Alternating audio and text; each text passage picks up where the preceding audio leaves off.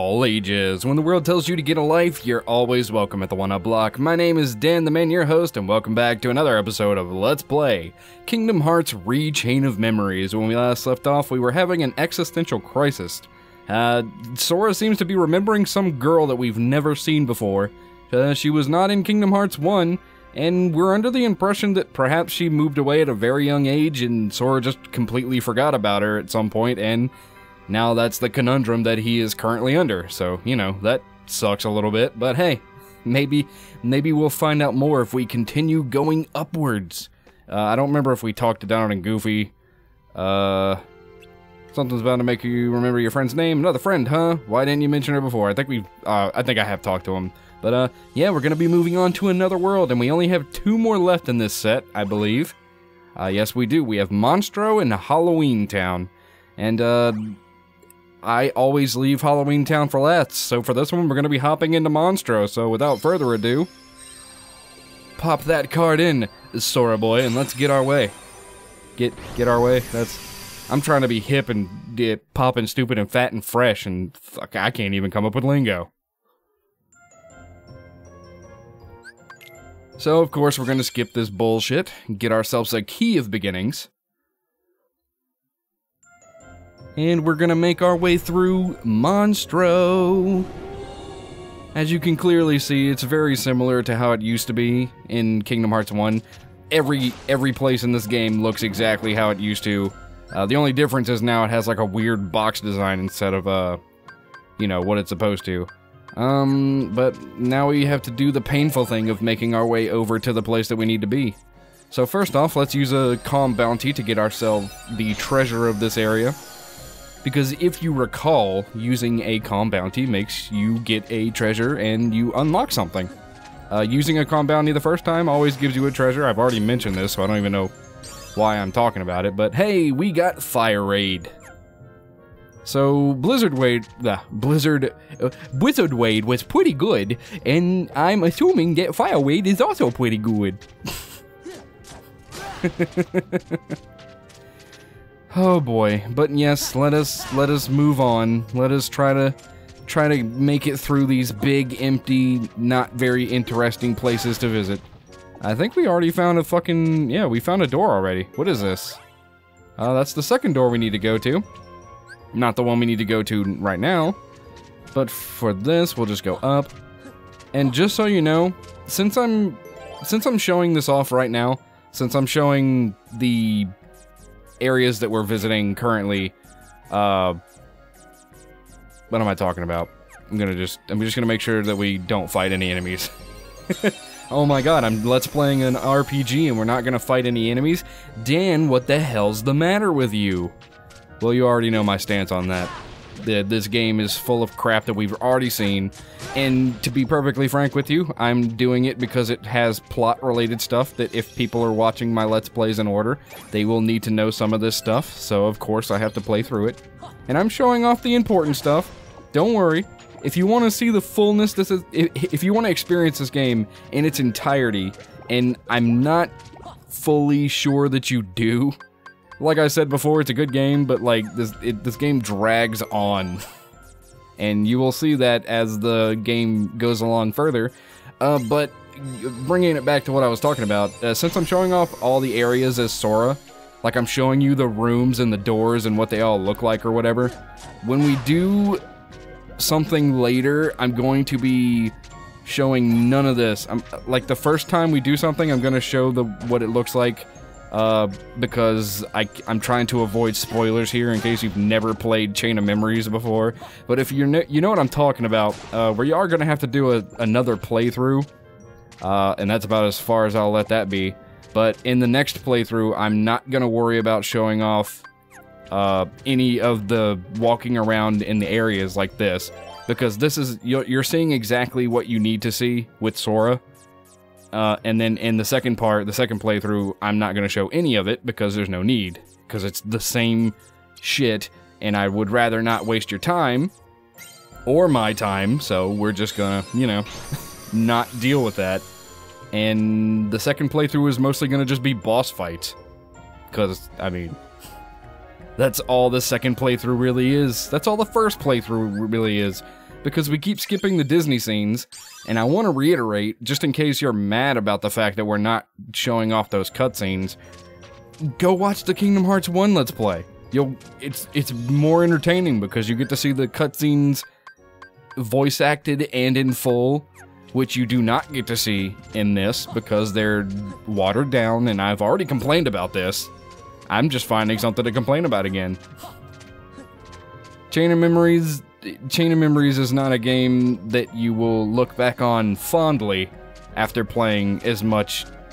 After you've played this game as much as I have, you won't look back on it quite as fondly as you used to. It's something, let me tell you. Poor Chain of Memories. If you gotta play Chain of Memories, I'd say the fun thing to do would play it on Game Boy Advance. This game, it clearly feels like it was made for Game Boy Advance. We can skip this, I'm sorry. Oh man, I should have changed my deck. I still have my grinding deck. You know, I did a previous recording of this a long while back before, and oh no, I got the right deck. We're good. So, here's the Parasite Cage. He's incredibly similar to how he was before, and what you're gonna want to do here is break him, heal, and breaking him will eventually give you a Mickey card, which you do want to use, because if you've noticed, the floor is lava. Not literally. The floor is made up of poison, and the longer Sora stands in it, he will continue to get poisoned, and of course that's not bueno. But once it's gone, you can just wail on him, and he ends up dropping health orbs, so you really don't even need to use the Mickey card. You can just keep beating the crap out of him, and then recharge as necessary. So, oh, I used Cloud, oops. Yeah, good, cool. Thanks for breaking my Cloud, bro. But every time Sora touches the poison, he starts taking damage from it, which is not cool at all, unfortunately. But did we get my heal back? I did. Boom, baby. So you've got a couple of methods that you could go about doing this fight. You could break him and get Mickey cards, which is the safer route to go, I'd say. Which I think I'll do here, just to, you know, show it off one more time. Ow. This is not good. I need to heal up. Okay. You are a jerk, sir. You know what? I don't need to show shit off. You're dead. Fuck you. You're dead. I don't give a crap. I don't even know why I was wasting time there. Let's just finish him off. No doo-doo business. I ain't having that shit. You're not gonna get a cheap shot off of me and fuck me over. You are dead, my friend. And that was the Parasite Cage. He can be kind of annoying if you're a glass cannon like I currently am. He could mess you up. You could kill yourself by constantly landing in the acid pool, which is, you know, no bueno. But like I said before, Chain of Memories is stupid easy to break, so we were prepared for the fight. And we can skip the events again, unfortunately. That's the bad part of this Let's Play, is most of it is just going to be me cutting through stuff. But that was only the second door, so haha, April's tricks, you were fooled. You thought that was the boss fight, didn't you? So you might be grinding and accidentally stumble onto a boss fight, and I think we've talked about this before as well, but I'm gonna burn it into the ground here. But like, it kind of sucks that sometimes you can just like suddenly be thrown into a boss fight because the game was like, oh well, here you go, here's a boss fight, douche. You know what I'm saying? We could grab some cards, breaking stuff, but for your sake and my sake, I'm just gonna try and push on to the boss fights as fast as possible, because there's nothing really to see in these areas any more than we've already seen. We've seen everything that Kingdom Hearts 1 has to offer. Why are we playing through it again? Do. Like I just said, we're not gonna look for stuff, but like my inner klepto just makes me want to break shit. It's a video game. I'm a gamer. When they give me breakable objects, it's just you gotta. It's in your nature. You're just like gotta break that shit. I gotta put my sword to it, gotta put a bomb to it, gotta put an arrow to it, gotta put a Chains of Olympus to it. Yeah, I think that's not what his weapon was called. I don't know. I don't know what Kratos' weapon was called, okay? I'm sorry. I apologize. But this is a door. Brilliant enough. Let's go into our decks, and I'm gonna equip the grind deck because Blitz is gonna be kinda helpful here. Not really, not exactly, like, you don't need it, but this place gives a lot of people trouble, and for good reason, and I'll get into it when we get into the actual fight here, but this place does suck a little bit, and I'm sorry, something just beeped, but, you know, ignore that. So here we go. Monstro's Belly Brawl. Defeat the Heartless to fill the gauge. Fill the gauge within the time limit. Careful, the gauge will decrease with time. So I think there's 2 ways to do this, and I haven't tested it out myself because I just can't be bothered to. But you can, if you fill the gauge, you complete this boss fight, quote unquote. And you're trying to get Monstro to spout you out of his spout. That's the plot that goes on here. Or you're trying to get him to sneeze, you get it. We saw this in Kingdom Hearts 1, but you're getting Monstro to sneeze, and to do that we have to fill up this gauge by beating the crap out of Heartless. But the secondary victory condition, that I don't know exactly if it's true, as soon as you defeat all the Heartless in this area, I think you automatically win the fight. So typically, I just go nuts with Blitz or something that does a lot of damage to an area of effect, and I just, you know, go ham on some Heartless. But as you can see, as you kill the enemies, the bar goes up. Hopefully you'll actually hit them because these are shadows and they annoyingly go into the ground every so often, so it's very easy to miss your target. And this is the last Heartless, and as you can see, I didn't exactly fill the bar, but we still got the victory, so I'm pretty sure that works exactly the way I think it does, but not entirely sure. But that was a victory for us. Skip all these cutscenes because we don't need to see them. We don't need to see any of them. Boink. We've made it to another Conqueror's Respite. We are climbing a rib cage, which is weird because why is this here? It's not even the size of the whale. Whatever. I'm sure there's some sort of thing here. I don't know. I don't think there's a fight after this. But I'm gonna equip this deck just in case. But yeah, without further ado, let's walk through and get a cutscene.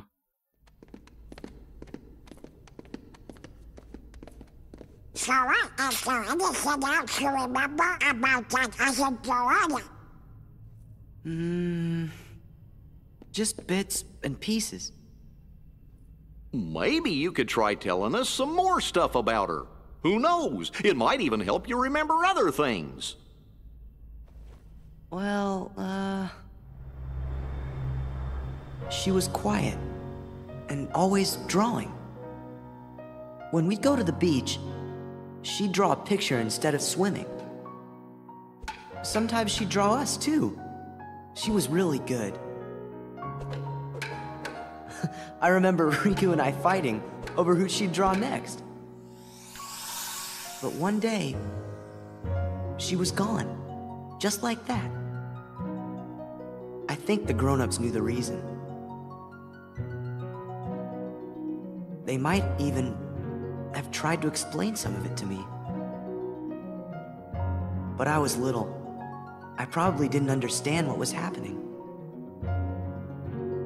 I remember crying after she was gone. But that's all. I still don't remember her name. Oh, I bet you'll remember it in no time.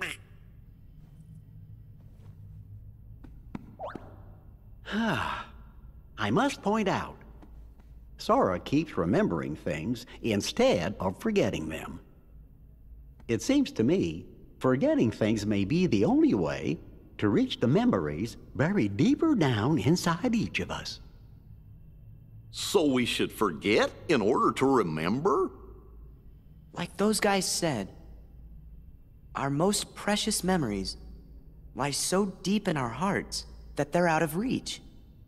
All that stuff about finding being losing and losing being finding? I didn't get it at first, but maybe this is what they meant. Gosh, Sora, I think I'm a little jealous of you. How come me and Donald and Jiminy aren't remembering more of the stuff from our memories? Come on, Goofy! Let's get going! We gotta forget things faster! That sounds really dumb, Donald. Why would you want to forget things faster? But yes, it seems like this girl that Sora's remembering was a long-lost friend that moved away at a very young age, and he just kind of forgot about it and didn't understand where she went. So, yeah, I guess that's kind of cool, and the further we go into the castle, we'll learn more about this person, I'm sure. See how much you remembered? It won't be long before her name comes back to you, too. Oh, I wish I had lots of buried memories, too. No, you don't. Going further into this castle is actually a bad idea. Forgetting things is bad.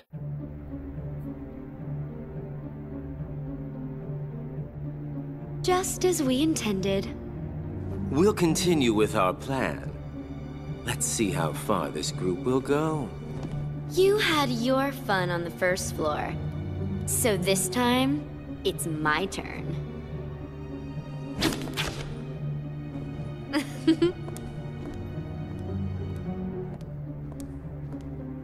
I'm not going to just give it to him. Don't break him. Well, do I detect a soft spot? I'm not gonna break the toy. I'm not dumb. Don't forget, Sora is the key. We need him if we're going to take over the organization. I know that you're in on it too. But keep it under your hood. At least until the time is right.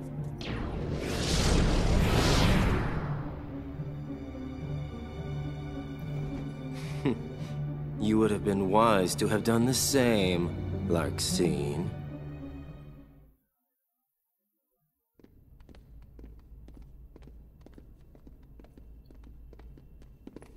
So, Sora, did anything back there help you remember your friend's name? Her name's the only thing I can't seem to remember. You gotta try! Hurry up and remember it! So it seems there's turmoil even in the organization, or whatever the hell they are. They seem to be... Axel seemed to be implying that whatever they were doing, they were being stupid because she gave away their plans, so... There's something going on in the background that we just don't understand, and it's really not even that we're a part of that story, because Sora, Donald, and Goofy are just stupidly trying to forget memories so they can remember other memories that probably don't exist. So, you know, this is all just going all around in circles, but I think we have just enough time maybe to get through one more world. So let's hop into Halloween Town, shall we? Gonna pop that card in. You gonna do the do? Ride the wave of Supersonic? What the hell? Wait a minute, we just walked through that door and wound up back here. No, I'm just kidding. That was movie magic, kids. I used editing to fool you. Haha, April's tricks. But no, the recording that I just did a second ago messed up, and I have to scavenge, or I have to retrieve the footage that I have and just use it for the episode. But when I looked back after the footage messed up, I realized we were going on for longer than 20 minutes anyway, so I figured we should probably just end it there. So yeah, that's all the time we have for this one. A hero's work is never done. Join me again next time as we continue to tackle Kingdom Hearts Re-Chain of Memories. Later days, everybody.